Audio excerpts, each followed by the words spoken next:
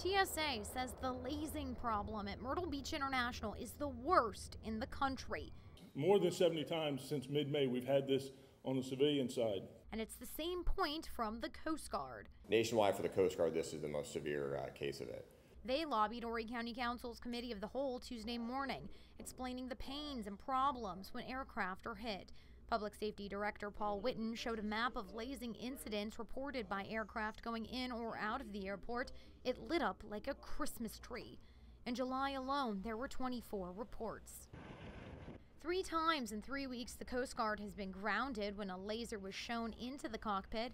Most notably, last month, a search for 2 boaters was halted.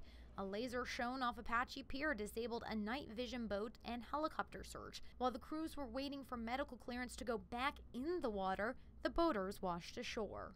If they hadn't have been wearing life jackets, they probably would have died. It's a federal offense to shine a laser into an aircraft. So far, 2 cases have been prosecuted in Los Angeles. In those, the guilty parties were sentenced to 2 years in prison and an $11,000 fine. Horry County is still working on the legal wording for a proposed ordinance, but any ban would probably be on the strength of wattage of a laser rather than a product altogether.